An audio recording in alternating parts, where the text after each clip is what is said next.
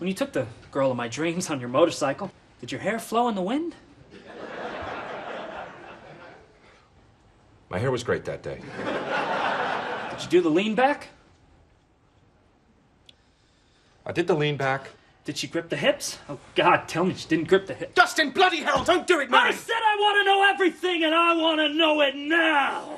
The most challenging thing is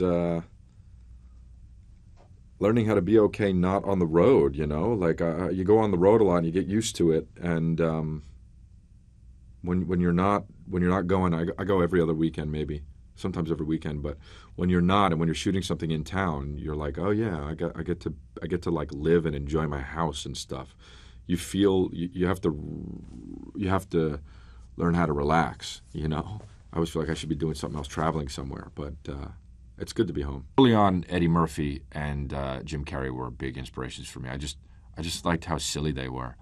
You know, I'm really kind of silly. I think it's I think to get away with some of the stuff as an adult that you can get away with on stage and just kind of